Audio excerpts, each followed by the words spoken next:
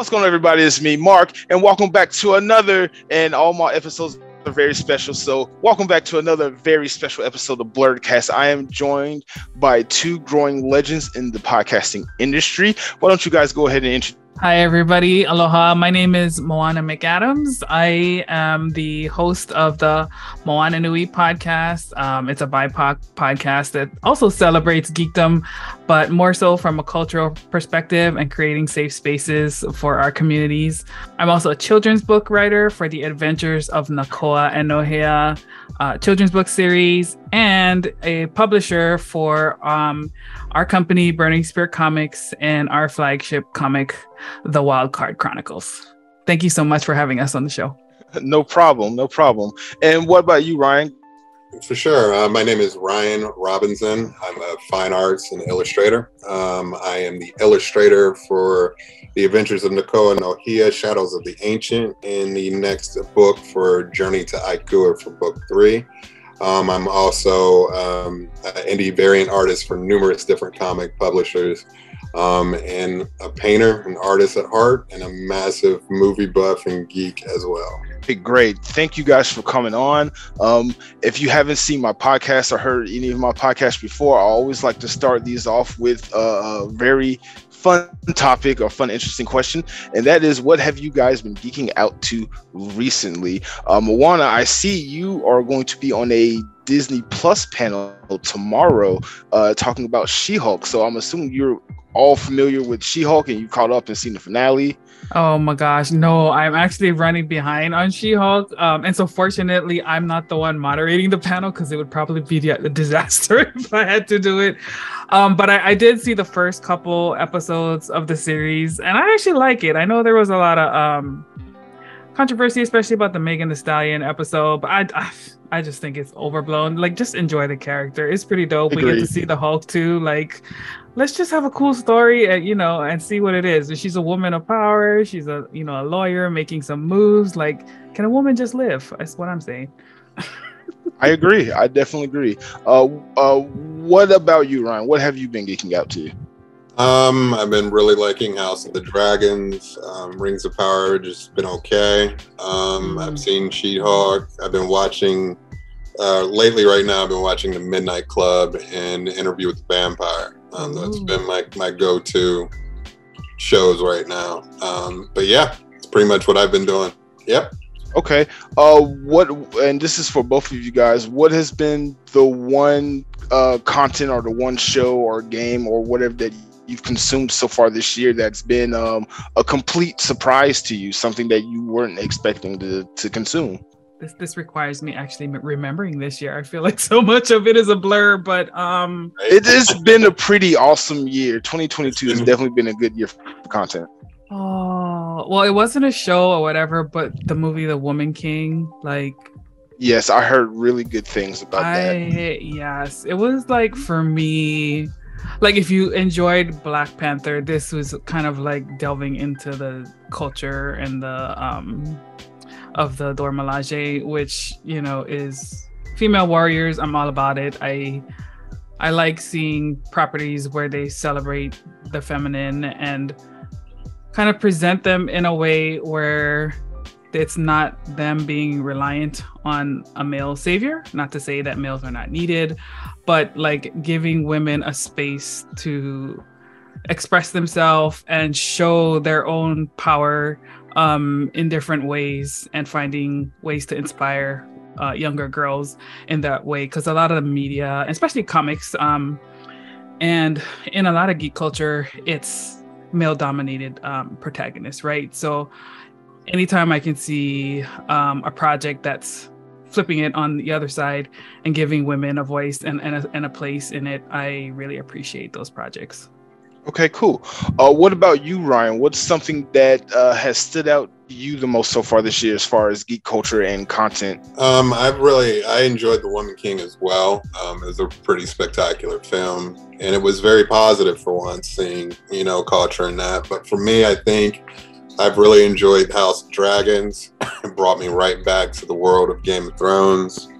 But the thing that stands out the most for me, I'm really enjoying Interview with the Vampire because I'm a big Anne Rice fan. And I like the new spin, the modernization of it, but also the core values is staying at Anne's literature as well. So it's been a real surprise for me. Really, really surprised.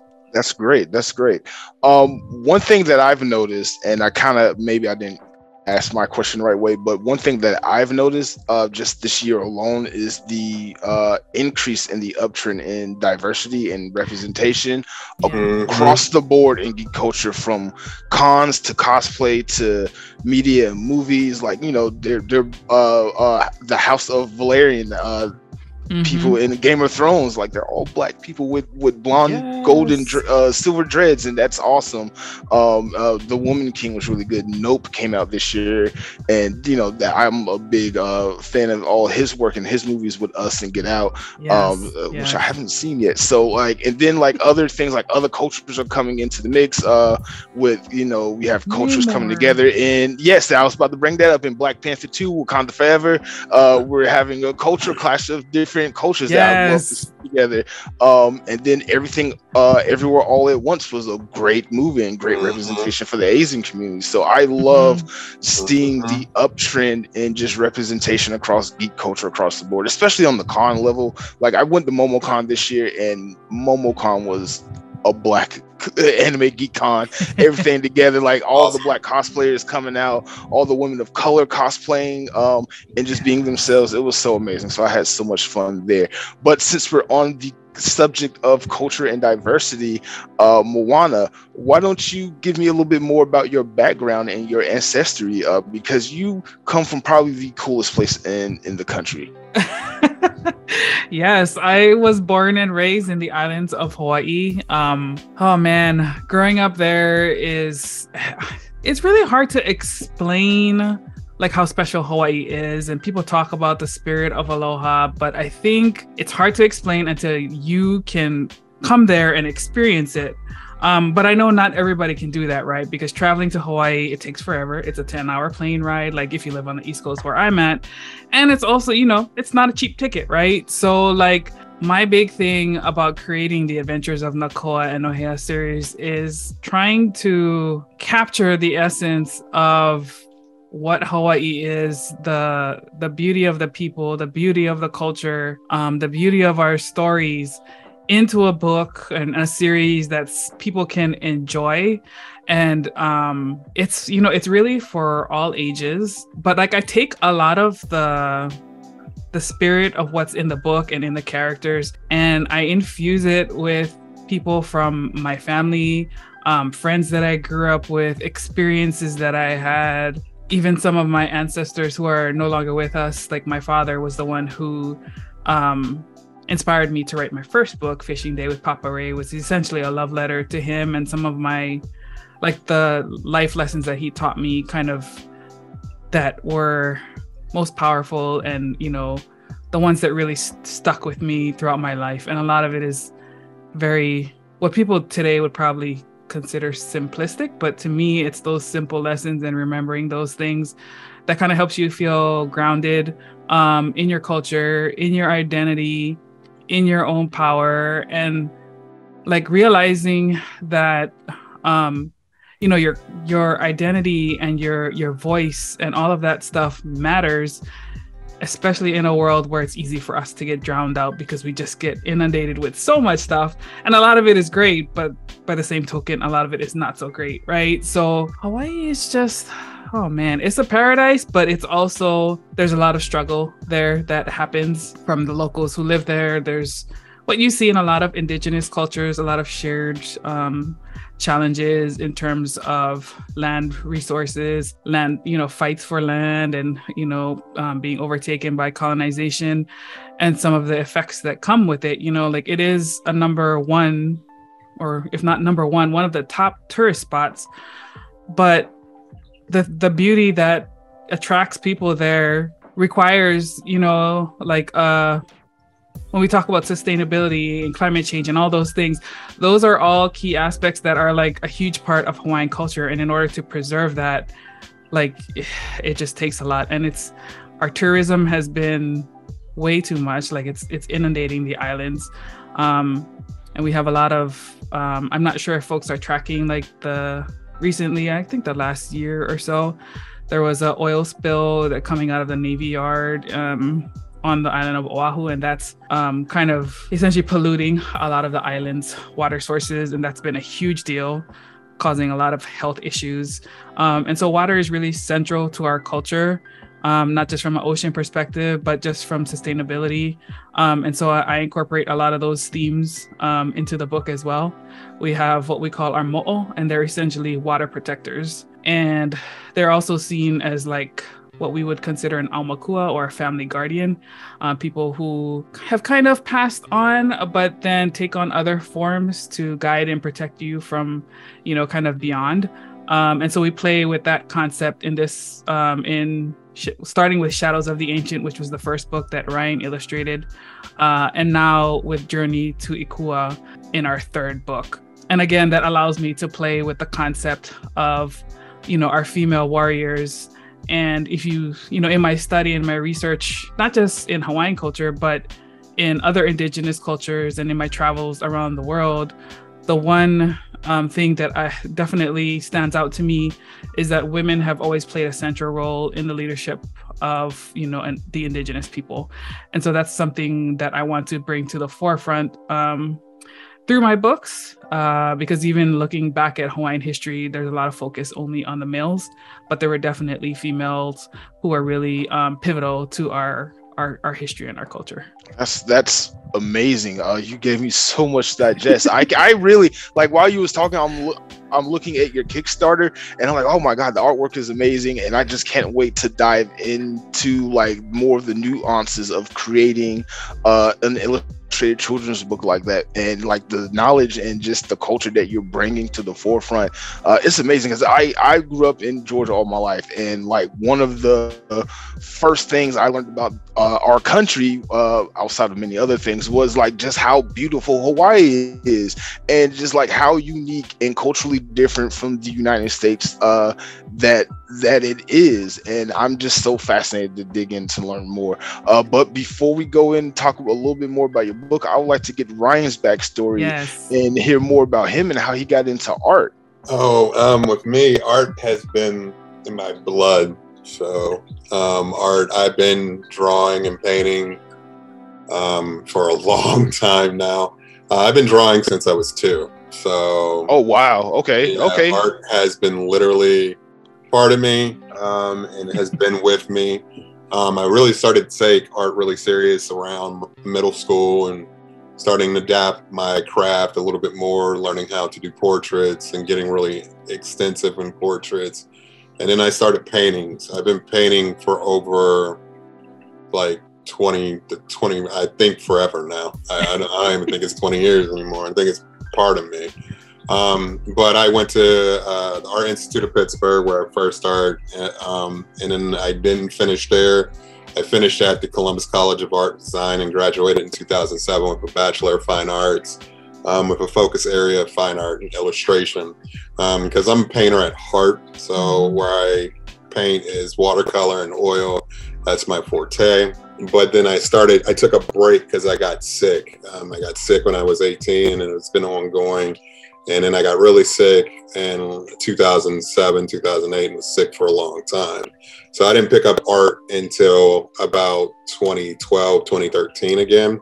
So I took a break, and then the digital platform came on Crew and on site. Started messing around with digital art and really get into that focus, because, Ryan likes to save money. So, because art supplies and stuff cost a lot of money. And if I can paint and it has the same focus and the same everything, I'm going to utilize this new tool. So I started taking digital art pretty serious in 2016, and just been working on it and honing in my specific style of how I want my work to look. And I found what I liked, and it's been with me ever since. And I met Moana through Michael, through FSK, Freestyle Comics. And then we started talking about pushing her series forward. And then we started really talking. And then we decided to say, hey, let's go ahead and do this. So we started working on Shadows of the Ancient. Very slowly, we were just dropping nuggets here and there, but then it was just, really serious when we started putting out the artwork, talking about the Kickstarter, and then it just came to fruition at that point in time. And then we added this story of fun and elements, but underneath it all, it takes a turn in the middle where you start to see a change in focus of where Moana wants to take her characters at and lead them into the next book. So the book ends off in a lovely cliffhanger with Moa as our water protectors, our water gods. And, in the next book, it shows the shape of where we're going to head. And there's going to be a lot of changes in the next book as well, just like in this book. And it's been nothing but an incredible experience. And getting to create new worlds and build worlds. And this new book is primarily majority of my style because we had our first illustrator in the first book. And I wanted to keep kind of that same perspective of the first illustrator, but with my colors and with everything in regards to that. But now it's just, another jump off point where I can really push where I would like, where you can see the change, and that's the focus of what I'm going to be doing with this book. And we have a lot of new things, and it's just been a really beautiful creative journey. That's amazing. That's amazing. I can tell the passion that went behind this project just by hearing you talk about the art creation process and just working with Moana and creating her stories. So this is going to be an amazing podcast interview. Again, just thank you both for coming on.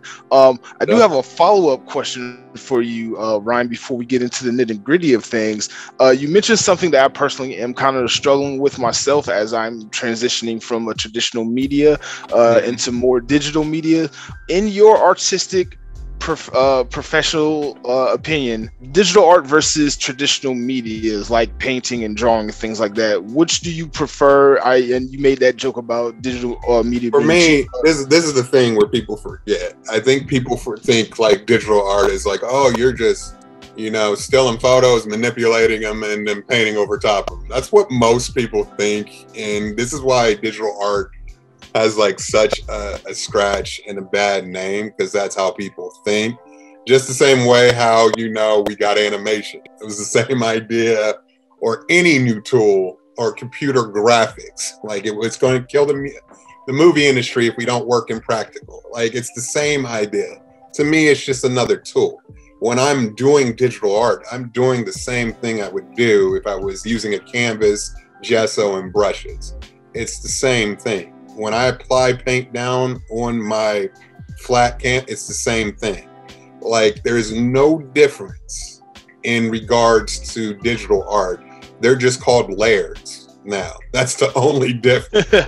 They're called layers. You have one application, and then you have another application, and then you'll have one for your line work, and then you'll have one for your first paint wash down, and you'll have another one for your second, and then you just build on top of it.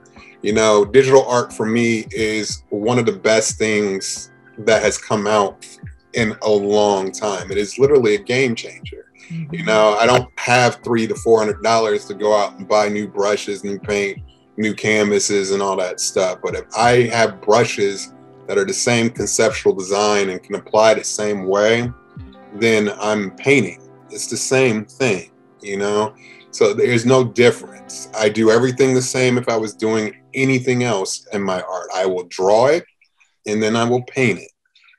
So I don't like that digital art has a bad rap, because there's no difference when I'm doing my work, Ryan, tell them how many layers you have. Yeah, you can follow my work. I have many time lapses, and they're too long. Okay, they're too long. So I really have to cut them just to make it work because they're too long. Ryan has all the layers. All the layers. Well, there's nothing wrong with having too much content. Like we live in such a content consuming heavy timeline now. So like you can never have too much coverage or BTS of your work and things. You you'll have enough content to come out for a while. Moana, I want to shift gears back to you for a second before we move on to the next subject. You said something interesting about your ancestry. I wanted to ask you, is it difficult for you to blend your ancestry, because you come from different backgrounds with the Hawaiian, Polynesian ancestry, your American ancestry? Do you find it difficult blending cultures and trying to find a story there to tell, or is it more of an enjoyable process for you that you can take the best and the worst of your upbringing and the stories that you want to tell and bring them forward to the front light? You know, that's a great question, because it's something that is always at the forefront on my mind, right? Like, you know, when you're telling a story, one of the main questions you have to ask is, who is your target audience? Right. And I think it really depends, because in my heart, like, if I could do this and it doesn't matter who's gonna look at this story, my target audience is the 5 or 6 year old Hawaiian child, mixed race little child who's back on the islands, and you know, is having a lot of fun, but like, they don't have a lot of role models. You know, like, when I was a kid, there wasn't a lot of and there still isn't a ton of them. There's more, but when I watch movies and when I watch TV shows, I don't see a lot of people. I don't see myself reflected in those characters, right?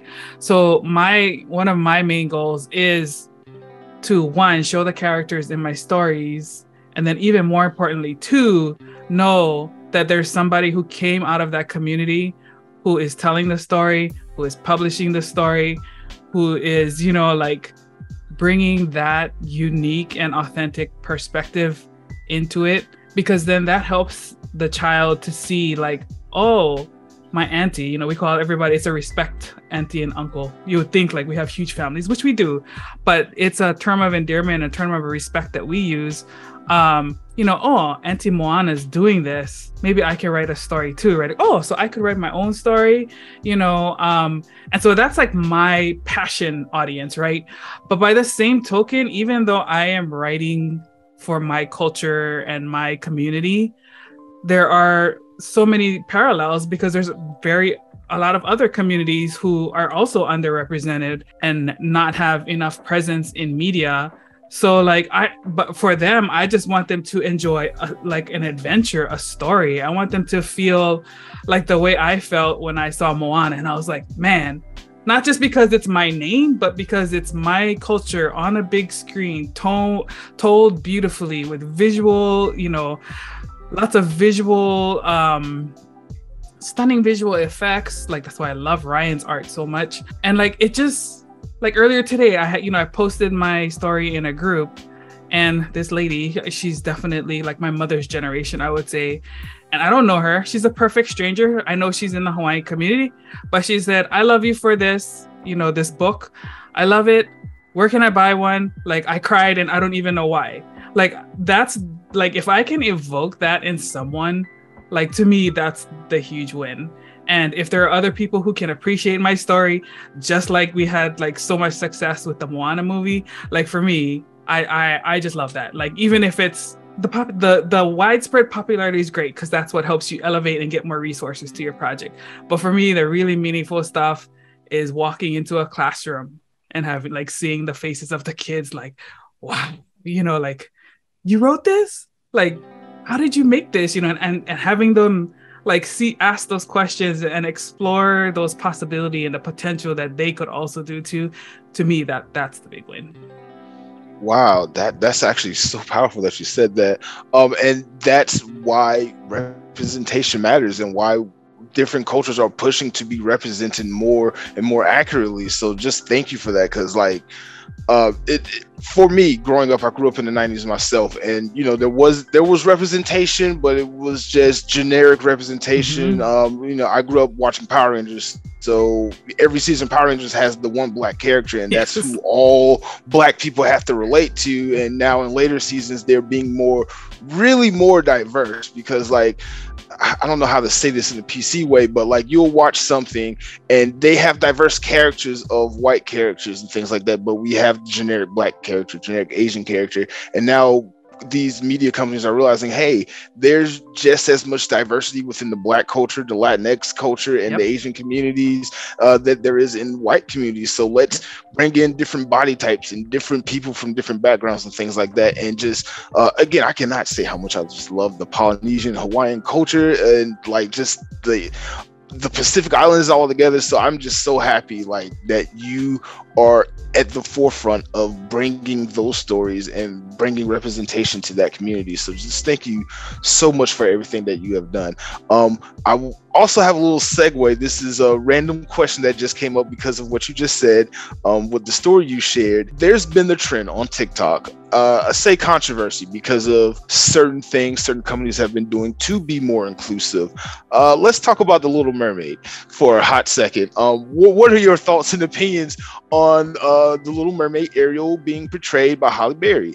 And what does that mean moving forward? Like, will we see more, I don't want to say race swapping of like fictional characters, but like, are we going to see more of that in the future? And is it going to be even more controversial moving forward? Ooh, that's a great question. I haven't been following it as closely, but I think it's good from like, you know, like seeing yourself in a character. So I think that's good.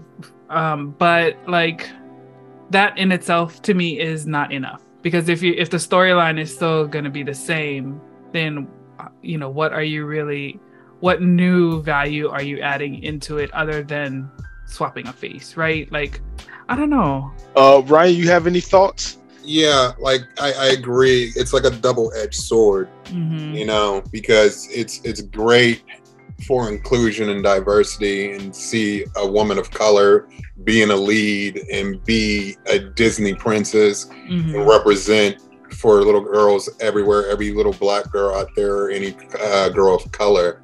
But like I said, if there is no intentions of giving anything additional to this story, it doesn't work. You know, it doesn't do anything for, you know, to push anything forward. Like Moana said, it's not enough. Now, if they're doing something with story to have more, you know, reasoning behind everything, because in the original 80s film, it's just another story of a girl needing help from a man, and like it's the same cliche. And if it's going to fall suit down that rabbit hole again, it's going to be, for me, a loss, because they could take advantage of, you know, giving the story a more powerful representation. You know, we only have very few Black stories that out there that give you that kind of representation. So like, I really hope Disney changes things with this live action, because most of their live action things have been, to me, pretty unsuccessful. They have not been done really well at all. I agree. I definitely agree to that. So like, it's just, to me, it's like, you know, if you want to make another cash grab, you know, you could have easily cast somebody different. Like, she didn't need to be in it. Like, but for me, if they're going to do something special with this, which I hope they do, then good. But like I said, I have not been a fan of any of these live action films at all. Yeah, and I think too, like when I kind of look at these things, I'm a person who looks like in depth, and maybe it's because like I'm an adult now, and so looking at, you know, one of my favorite movies, essentially, when I was a kid, but looking at it with like adult eyes, you know, I go to the thing where I'm like, okay, what is the message that we're sending to young girls though? That like, you know, like Ryan said, like they need the man to be free, right? Like to be free of her watery existence, to go, you know, be on land and whatever it is. But for her to be legit, like that has to be, you know, the message. And how are we limiting, you know, like I see the kind of like long-term results of that. You know, we see a lot of women who don't feel like they have worth without, like, because they're single or because of, you know, whatever XYZ. But to me, that's just a surface thing, right? Like it frustrates me when I see women who feel like they have to, what's the word? Meet that mold or whatever, in order to feel like, you know, they're fulfilled and you know, and they're confident and, you know, have self-confidence. And I don't know, just feel like they're valued. Yeah, I just, that's my concern just in general for women, because I'm all about like the empowerment aspects and just helping, you know, young ladies see that, yes, that is it's a great thing. I have a husband, so I'm you know, I'm not saying that, oh, you're a man hater or anything like that, but like my husband also appreciates that like I have my own identity, and it's really important for the two of us to have like, we're better together, but if we had to be alone, like we'd be fine too, right? Like, so kind of establishing that, I don't know, independent nature, not in the way where I'm excluding people, but that like, if push comes to shove, I'll still be fine. Gotcha. I 100% agree with the both of you. I do think, on the one hand and on the surface level, yes, it is great that Disney, they are trying to be more representative and be more sensitive to other cultures, because I grew up in the 80s, 90s, up until Tiana, Princess Tiana, which we'll talk about that in a hot second. All Disney princesses were white, and every single one of them needed a man to get out of whatever problems or situation that they were in. And even growing up, I felt like that was weird on so many levels. Like, one, why do all women need a man for anything? I grew up with my mother, a single parent household, and she did everything. Not saying that my mother didn't have help, but she didn't need anybody to help. We were great, and we survived and got through, and she raised two beautiful adults after that. But just seeing like what Disney is doing, like I agree with you a lot, Ryan. Like the live action remakes of their Disney princesses stories are not working. They're trying these, I feel like, gimmicks to kind of get them to be more meaningful. Like I remember when they did the remake of Beauty and the Beast, and they made Gaston a random side character. They made him gay in it, and that caused a bunch of controversy and things like that. And I do feel like with this Little Mermaid, no shade towards Halle Berry. She's an amazing singer. She's a very beautiful and an intelligent woman. But I do feel like it's kind of gimmicky coming from Disney, because like you said, Moana, if nothing else in the story has changed and all you did was just change the color of her skin, you're not adding any additional value to the story.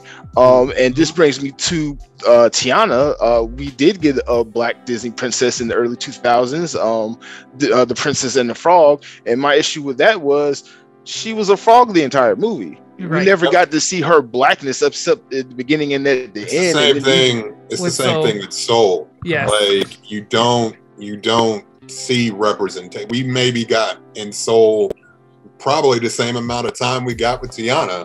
And, right. As being a Black character, we got that barbershop scene. Right. And him playing at the jazz club, and then he was a blue glob until the end. Right. And that's so weird you said that, because actually, I like Soul. It's a good movie, but that's a great poem. Yeah. Made me cry. Yeah. Love Soul. But yeah, I feel like that what Disney is doing is really just a cash grab. They saw what they did with Black Panther in the MCU and how like that brought in so much money. So they're just thinking, let's just do this, and we're just gonna, all of these properties and things are just gonna bring in buco money. Now that they're the media giant that they are, they can kind of do things like that. But if they're not adding the substance behind it and showing the real representation or real problems and struggles, it's just comes off as a gimmick. I'm sorry. Yeah. And I think that's the danger of having, big media giants like Disney in that when you get to be that size, it's all about the bottom line now, and you lose the magic of what it means to be a creative and to put a new perspective into a story, which is why I love being a part of the indie community. Yes, you need the best of both worlds, right? Like as indies to survive, we kind of got to get, we have to have that room to level up and get to, those bigger resource pools and stuff like that. But like along the way, the more you get pulled into those things, the more watered down your creativity gets. And so that's why, I appreciate the Kickstarter platform, because it kind of helps you fund, like your creative vision, your passion projects, and help to get out into the world in a way that you couldn't get to through traditional publishing and traditional methods, just because they're inundated with so many different things. And if you don't have, somebody to pull your name out of the hat, right, you pull your project up, you're just, chances of you getting pulled to even be considered for a publishing deal or, a movie deal or whatever it is like this, right? It's all about who you know, and that kind of thing. So yeah, I just feel like when you get that big, there's a lack of creativity. I agree. I 100% agree. Yeah, you take what works and then you want to like duplicate it, but then it's like you still have to be unique. Like there still has to be a perspective. That's what art is, right? So. And I think at a certain price point, like you said, when you get so big, it's all about your bottom line. Right. Even with the MCU, the first 2 phases were so, their thing, and now we get phase 4, and you can instantly tell phase 4 is not like the rest, and that they're just trying to fit everything in a mold. It's going to make money, and they're going to move on to the next thing when they're not even finished with the current thing that they're working on. And you lose a lot of creativity and a lot of uniqueness in that type of process, and this is a great segue to talk about your Kickstarter. But yes, the indie community, it is indie and it is a struggle sometimes, but you need the indie community to get new fresh ideas out there, new takes, new stories, and things like that. So I definitely wish and hope a lot more people, which in the last couple of years, a lot of people have been looking more towards the indie community for new talent, new creations, and new IPs and projects. But since we are talking about Kickstarter, let's segue into your Kickstarter and your new book that's out now that you are here to promote. And I am sitting here and I'm just going over the artwork, and I'm just like the artwork is amazing. I'm gonna just give a round of applause. Like I'm looking at this and I'm like, oh my god, like this is beautiful. So Moana, why don't you go ahead and tell us about your Kickstarter and the new book? Yeah, sure. So the name of the third book in the series is Journey to Ikua. It is a 32-page premium hardcover. So, kids are rough on their books. So you got to make some good quality stuff. In addition to the story, we have, like, what I like to do in our books is to push the educational aspect in it too. So like on the backside, it is bilingual. So it's in English and Hawaiian language, which is important to me again, because that put a smile on my face. Don't ask me why, but that put a smile on my face. Yes, there was a time not so long ago that like speaking our language was banned. That's right. I remember. I didn't mean to interrupt you, but I remember hearing that the Hawaiian Indigenous language was dying out, and that there's a revival to bring it back to the forefront and things like that. And I'm a linguophile a little bit. I'm a huge nerd on so many different levels, and like learning different languages is one of my favorite things. And people say Chinese and Japanese are like the hardest languages to learn. No, you try going and learning a Native American language like Cherokee, or learning a Polynesian language like Hawaiian, and I'm just like, wait, you have so many characters in your alphabet and you express so much, and I cannot pronounce all these vowels put together for nothing. So I just love it that you just said that it's going to be in Hawaiian too. So I'm going to definitely try to get a copy in English and Hawaiian. And I got a baby nephew. He's going to love this. I love it. Yes. But I didn't mean to interrupt you. But I didn't mean to interrupt you. It's just like when you said that, I was like, oh man, that you playing with my heartstrings right now. I love it. That's what I'm here for. Yeah, so it is in English and Hawaiian. It's bilingual. So on the backside, we also put in a pronunciation guide to help folks learn some of the words that you see in the story. All throughout the campaign, if you're following my Instagram or me on Facebook, I'm also doing a word of the day to help people learn, new words in Hawaiian language and the meanings. And a lot of them are related into the story. This time around, I can't remember which tier level, but I'm also putting in an audio pronunciation guide, and that's me sounding out the words and helping you to kind of, it's a lot of vowels. Hawaiian has a lot of vowels, and it's not that hard once you get the general pronunciation of the vowels. So in English, it would be A-E-I-O-U. In Hawaiian, it's A-E-I-O-U. So it's more like it comes from your chest instead. Okay. That actually helps out so much right now. Yes. So we have digital books. So all of our children's book series, you can get a digital bundle. We also have our comic book, The Wild Card Chronicles. And so you can choose from the bundles that we put together for you, or you can get the $1 tier and then just pick the ones that you want from our add-on bonuses. But we have digital books, physical books.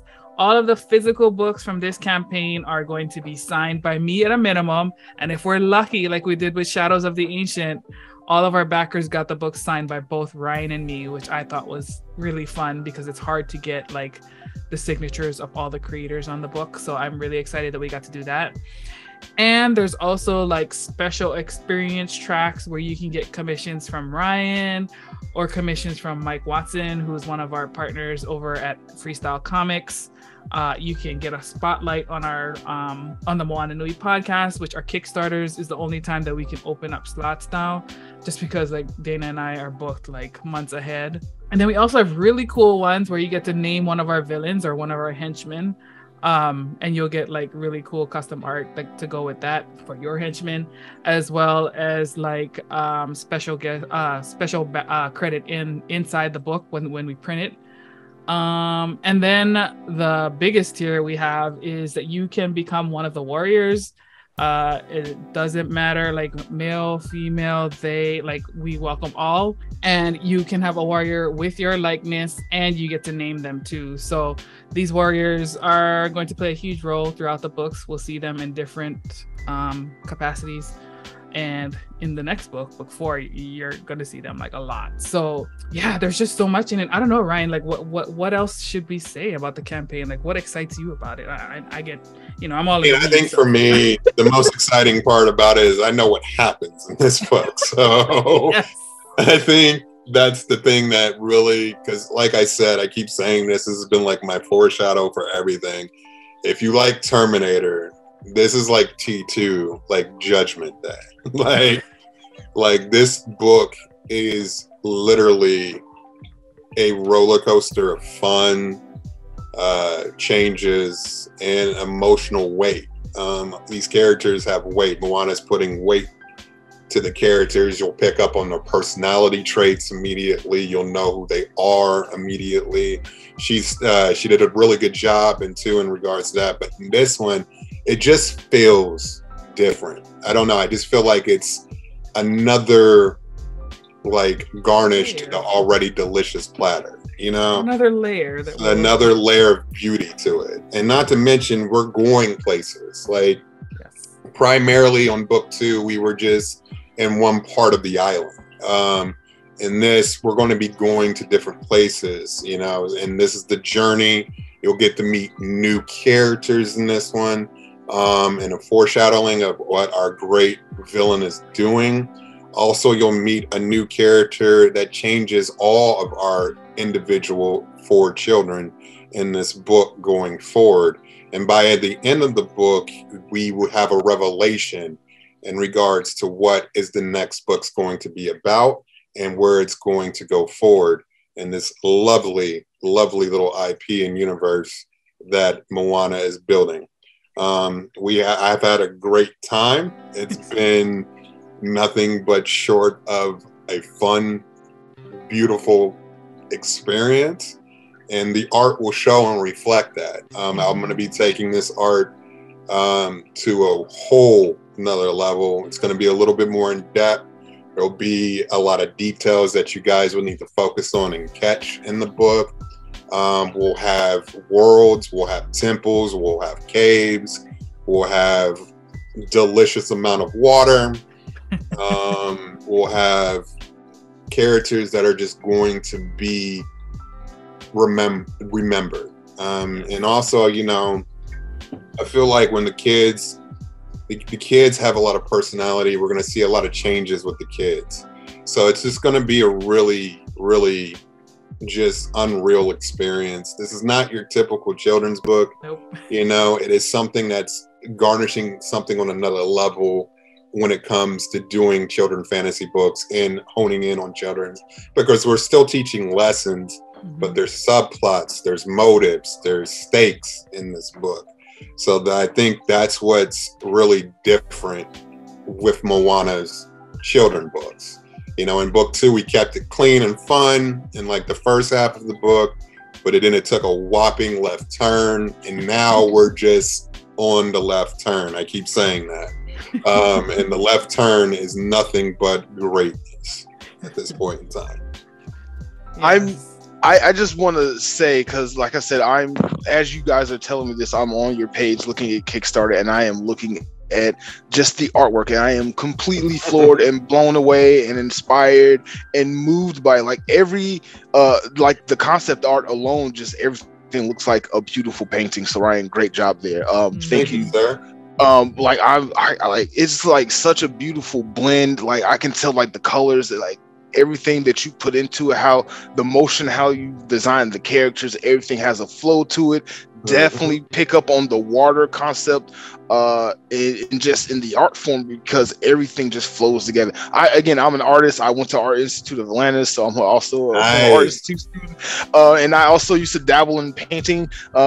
That we'll probably say that for another podcast, but I'm just like, yes, I'm just like so like just inspired like myself, and just the artwork is beautiful, and it's like a beautiful blend of Polynesian heritage and like I can even see like African inspired like artistic designs in this, and this is like so beautiful and amazing. The colors are vibrant. Like I'm a visual person, so this already has sold me on the book alone. And the story. That's what the book's going to be about. It's like when I say culture, it will be infused with culture. All our characters have infused culture in their wardrobe. With Hawaiian culture. Hawaiian culture is going to be littered in this book. So like it's next level stuff. Like I feel like for me, like book 2 was like a culture experience, still beautiful, still wonderful. But right now I feel like when people pick up this book from 2 to 3, it's going to be like, I'm ready. Let's keep going. Let's go kind of thing. You know, and the art is different. You know, I want to focus more of like, you know, having an extensive amount of feeling to the pages. Every time you turn the page, I want you to feel something new. You know, so that's the goal. Everything you see on the Kickstarter right now, that's what the book is going to look like. And that's how it's going to look. Like there's nothing that you're not going to see anything different. It's just going to be a little bit more extensive. A little bit more, it has a lot more weight to it, and it's going to be texture to it. You're going to feel like you're in these worlds. That's the goal. Yeah, because we wanted the environment to be just as much of a character as as alive as all the other. I definitely get that. I definitely get that, because you have a character, and then you have like a beautiful landscape based off of the design of that character that I'm looking at, and I'm like, this is going to be amazing. Like I cannot wait to get into this.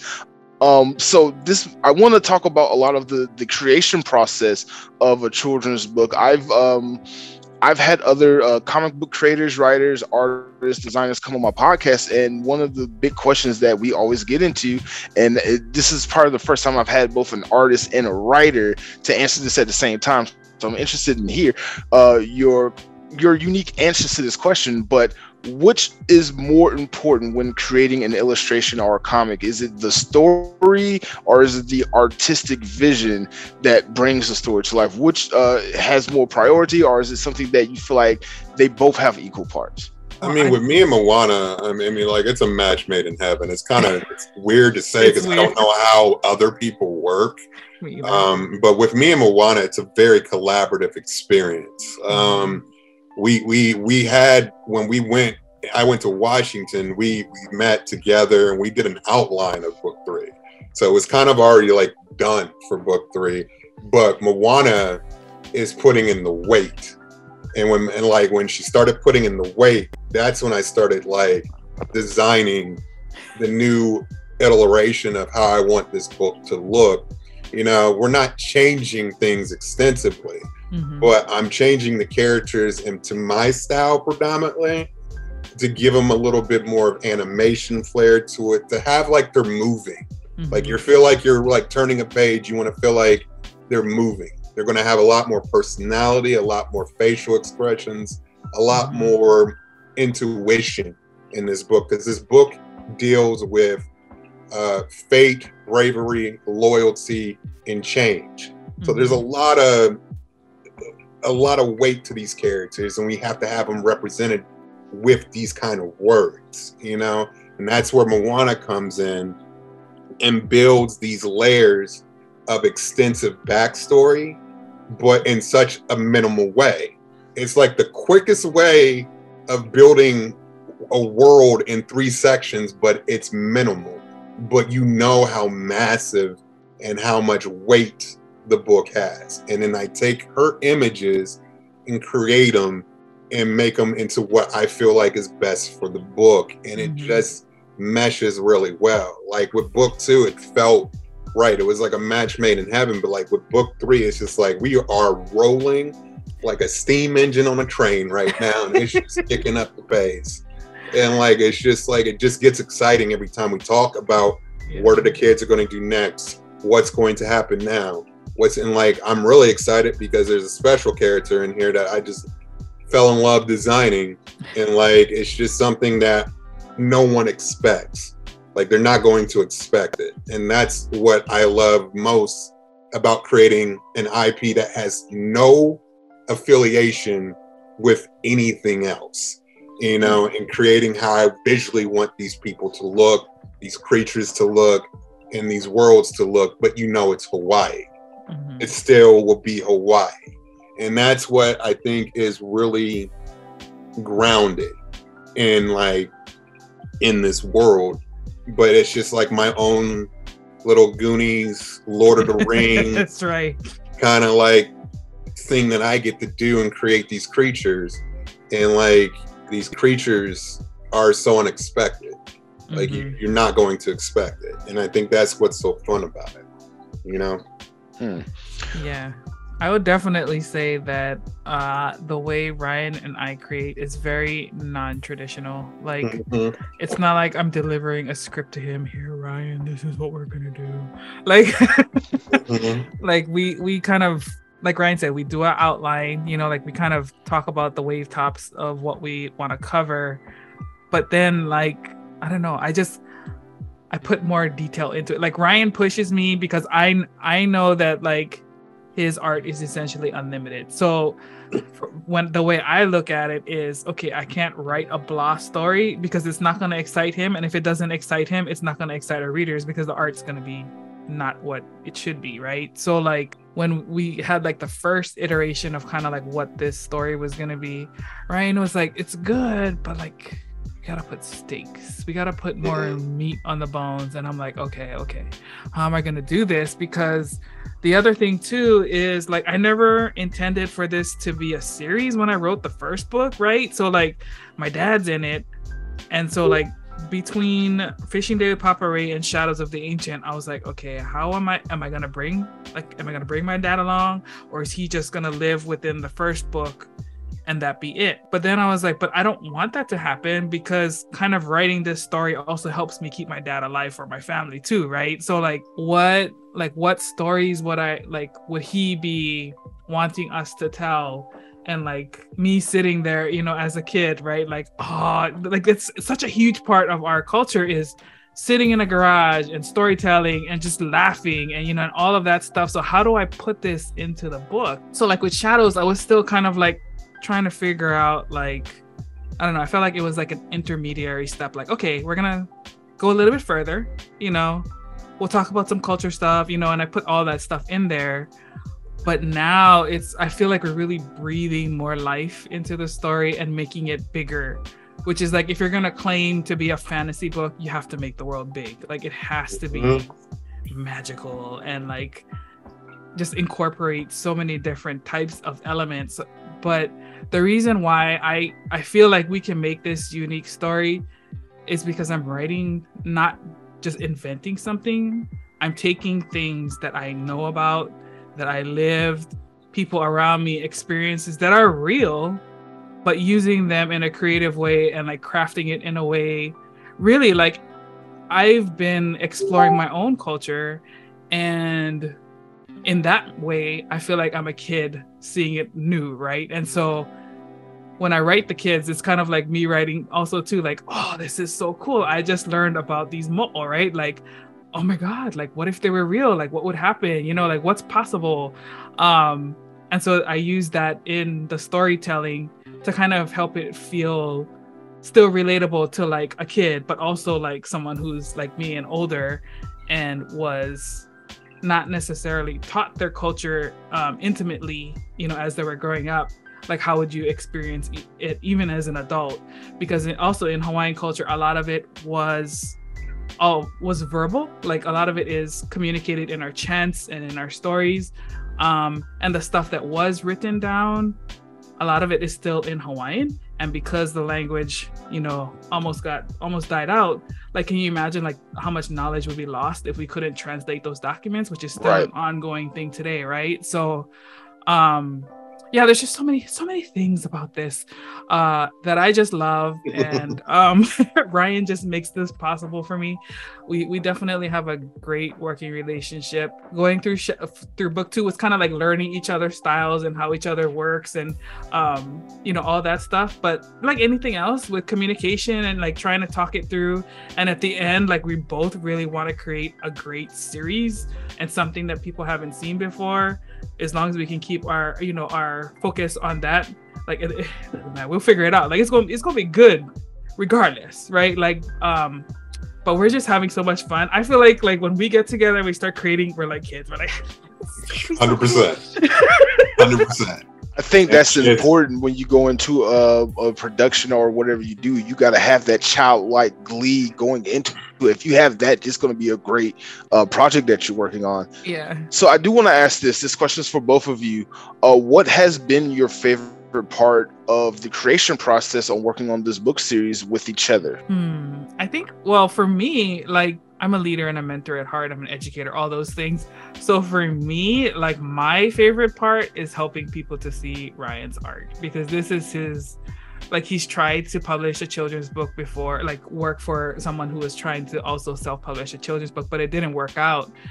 And so like I get a lot of value, you know, like one, like benefiting from his fantastical artistic expression, but two, also like helping him to see like what it's like to be like a self-publisher, and like a lot of the process that goes in. Like, I'm not worried about the art with him. I just want, you know, I like helping him see more about what it takes to carry on a campaign, the mindset you gotta have, right? Like, and establishing yourself as an unknown, and just kind of working through a lot of those things, those challenges that indie creators face, and doing it together, right? Like, we're a team, and just having each other's back, I think is the best part for me. What about you, Ryan? Yeah, I would kind of echo that, because like for me, I've not really had a lot of experience in the professional world of art. You know, it's always been something that, you know, it has been my crutch, you know, because you always have in the back of mind, like, you know, is this really good? Syndrome. You know? So like, I think for me, it's like, I want to really get out there and get my name out there and establish who I am, you know, because you only live for now, you know, your time is only here until you're gone, you know. So I think for me, it's like, it's time to get past all those crutches and really try to just push yourself and put yourself out there. And that's for anybody, you know. But also for me, this has been something that is unbelievably new. You know, I get to texturize and create these characters, and with Moana, we collaborate and make them. Not to mention, these people, these characters are based off real people. So I'm trying to keep, you know, all the essence of these kids as well, you know, because they are such a powerful duo together, you know. So I think for me, it's about creating these worlds upon a real place, and also creating these characters to live up to who they actually are, you know. So it's a huge responsibility, but also the most creative liberation that anybody can possibly have, because it's never been done. You know, we do have our, you know, Moana at Disney, but you know, it's a Disney film. You know, it's a Disney film. You know the structure of what a Disney film is. You know the art of what Disney is.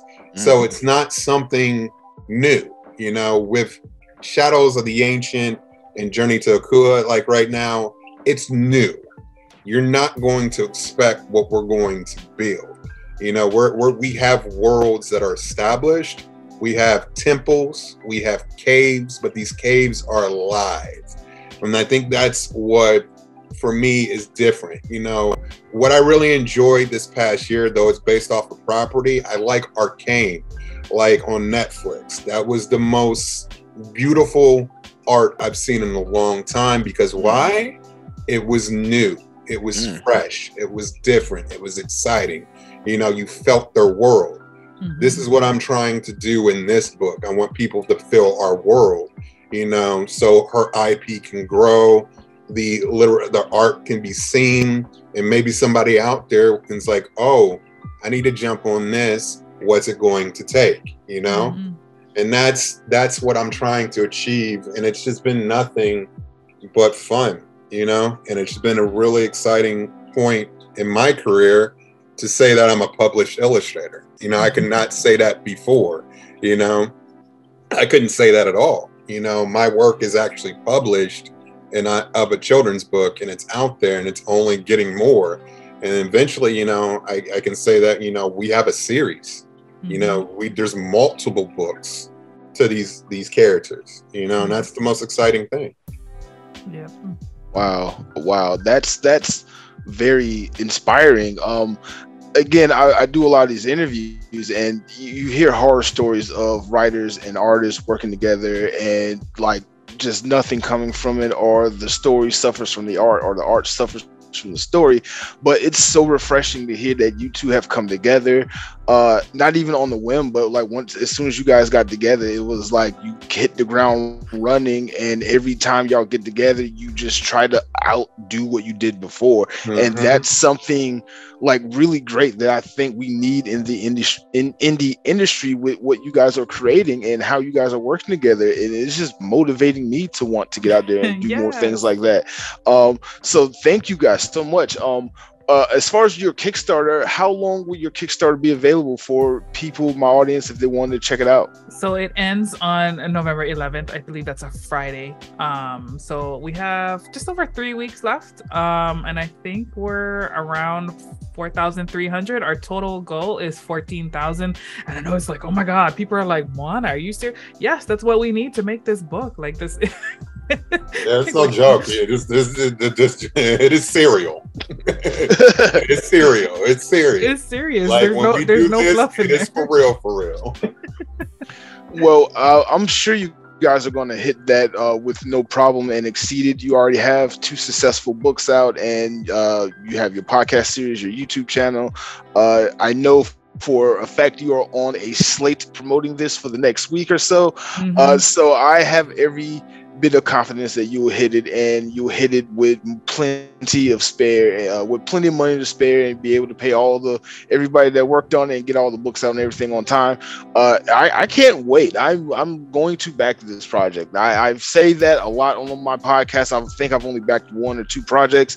I'm definitely going to back this one, just because I believe in it, and I cannot wait to show this to my nephews. And like, I'm going to teach.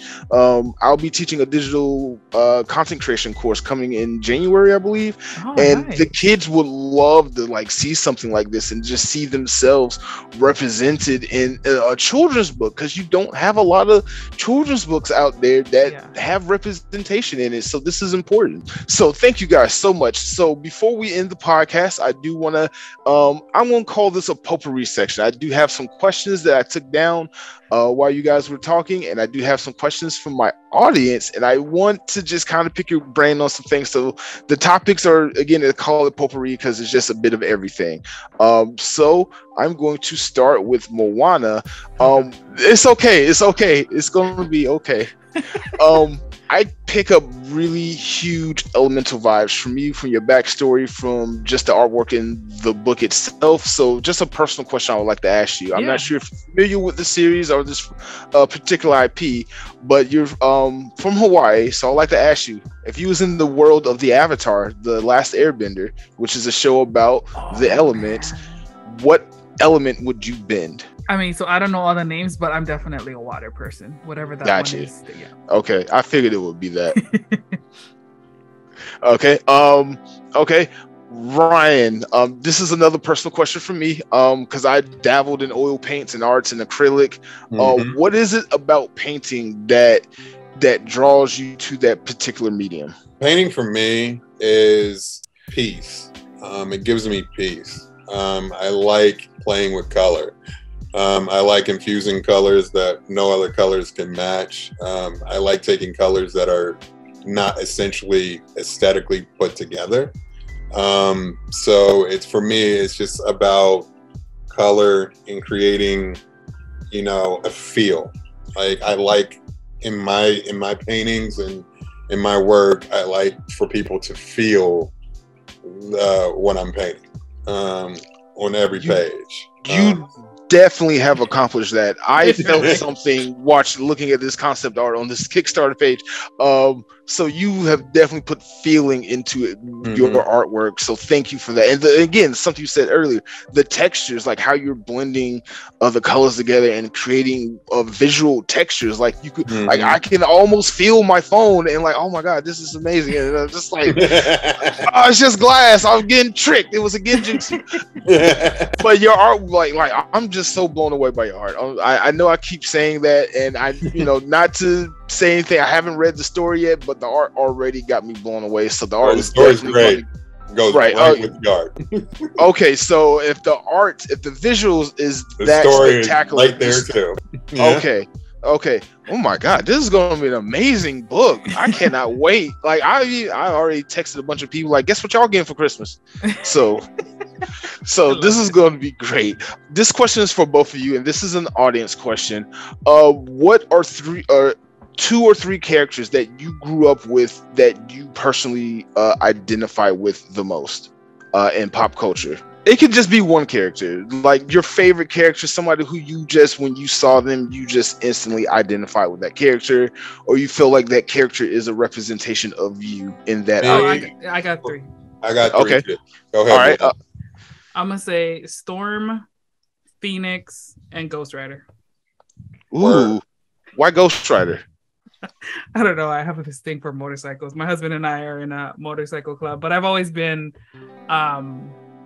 like, the tomboy who does like the non-girl things. I've always rolled in circles of predominantly boys. And so that's, one of the ones that, I don't know, just stuck out to me. That's just my jam. And a lot of people like, what? Like, yes, that's me. It's okay. I don't have to be the girl. I don't have to be like the one with the dolls and all that stuff. That wasn't my thing. I was like rolling in the dirt, getting dirty. That was me. Okay.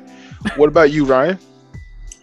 Be Daredevil, Bucky O'Hare, the Green Rabbit, and a Gelfling from the Dark Crystal. Yes.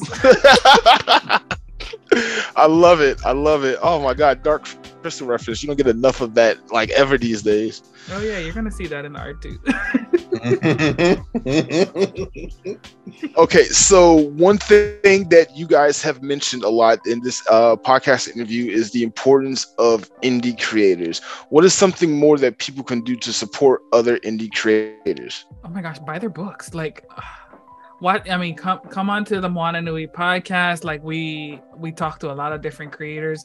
I mean, at the end of the day, indie creators, like, I know people, we make the things that people say they want, but in order for us to keep that moving, like, we need the resources to come with it, right? So like, if you see indie creators at a convention or an event, like, go over and talk to them, support them. Like, yeah, definitely. What's something more that indie creators could do to get their work out to the more general public, to the people who, like you said, a lot of people say they want stuff and there are people creating it, but where do you get the creator and the people who want that stuff they're creating? How do you better get them to commingle and match the right person with the right indie creative to get? I think for me, it's just being open to new ideas and to new creatives. I think that's one of the biggest crutches I feel in the indie community. Like, for instance, I'm one of those people who don't like getting DMs from random creators in my inboxes talking about their Kickstarter when I don't even know who you are. I'd rather you introduce yourself to me, tell me what this book is about, make me feel like I want to back your campaign and know you as a creative. And then I can tell you what we're creating as well, and we can collaborate and, support each other's Kickstarters. I think that's what's a lot of missing in the world, just, with indie creators being open and expressive to other creators and being collaborative and learning from each other, because it only gets better and bigger and more support in the end. So I think that's one of the biggest things that I feel like be more aware of this kind of like thing, because the thing that I love about being an indie creator, it is nothing much more than being welcome. I was welcome into this world, so, and I'm proud to be part of this world now. So it's just something that I feel like that's what we need to continue to do. Support these creators, support their stories, support what they're doing. Yeah, I think Ryan raises a good point there in terms of supporting each other. And one other thing I think indie creators can do too is like to look beyond not just a comic book convention as like your platform. Like go to other types of events, like I like working with kids, so like I'll try to find ways to get into schools and and things like that. I don't know, like if your comic is about I'm kind of blanking on a specific example, but like seek out other like local markets and fairs, like it's a sometimes it can be a little bit of a mixed bag, but you have to do some experimentation too to see like which types of platforms and forums like resonate with what you're doing. And so don't just stovepipe yourself into like a comic book convention, because that can be a very busy place, right? There's a lot of choices there. Think about like the audience that you're writing for and the people that you're trying to reach, and try to find an area where you are one, if not the only, like one of the few, and you have less competition around you, right? In that particular space. So it's just all about like, being creative in other ways too, not just in the art that you create, but in the way that you approach your business. All right, fantastic. A few more questions. So earlier in the podcast, we brought up the big media companies and how they're trying to appear to be more representative, to produce more representation and be more inclusive. And we brought up the fact that they kind of are coming off a bit gimmicky at times. Disney being the big corporate right now that's being accused of that. What is it, something that the big media companies could do to make their efforts more genuine? Because I feel like that sooner or later that's going to be an issue where they're just going to be doing things that's obvious they're just after black dollars or dollars from other communities. What can they do to be more genuine in their efforts and trying to be more inclusive with their IPs? Put people that like the stories that you're trying to tell, put those people onto your creative teams. Like you can't just putting character on the screen is one aspect of it, but if you want it to be authentic, you have to have the creative team has to reflect the the stories that you're trying to tell, and not just in a like a puppet way, right? Like you have to really empower them to have the decision making and shape and influence the things that you're creating. I agree. I 100% agree. Okay, great. So this is the end of the podcast. I saved this time for like any final thoughts, anything you guys wanted to say or just get out there that wasn't covered so far. I just wanted to say thank you. I really enjoyed this interview. I think you're like an amazing host. You have like the good water flow in your questions. The vibes are strong. Yeah, I'm really excited to hearing the replay on this and sharing it with our backers, because I think it will help them to get excited about the campaign too, if they're not already. They should be, because again, Ryan, the artwork, like I don't even understand why y'all are like not fully funded by now. I just saw one picture, brother. And I'm like, nope, that one picture alone was enough for $30,000 of this Kickstarter campaign.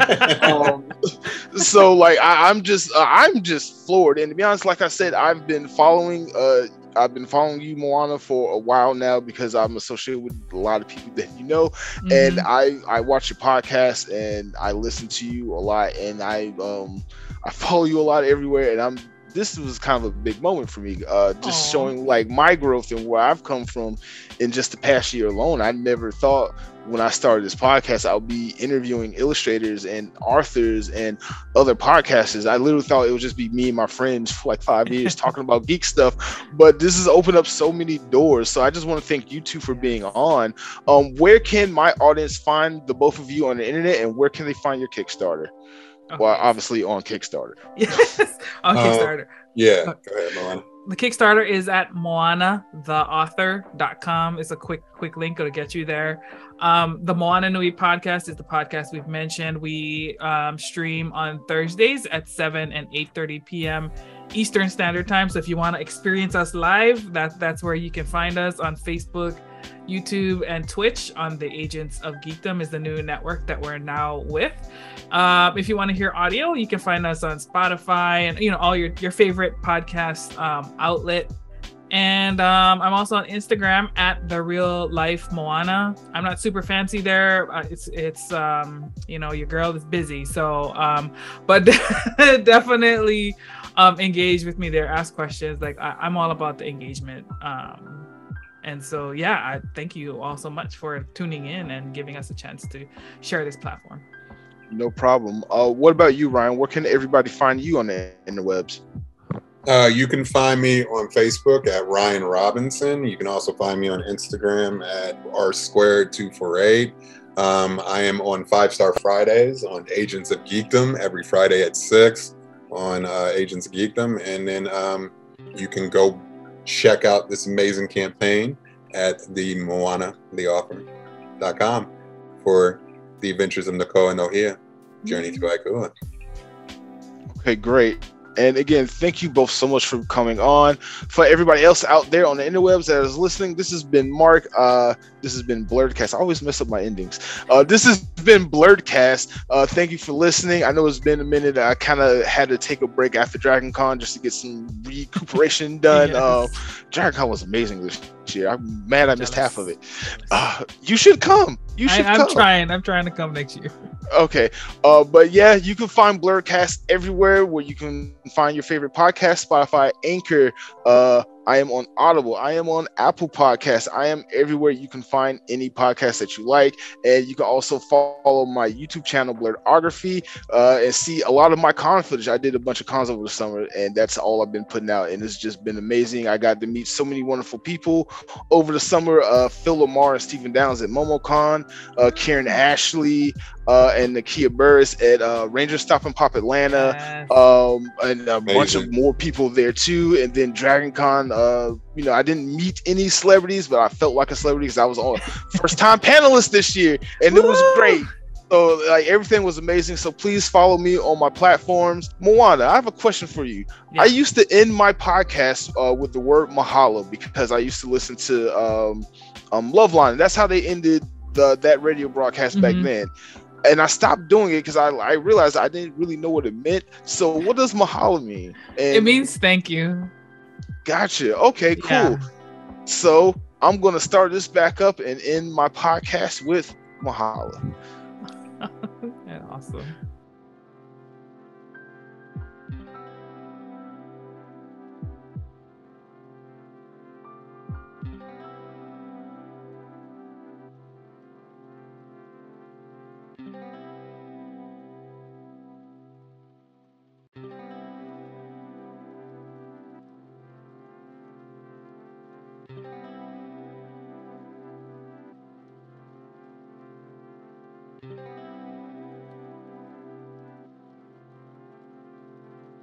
you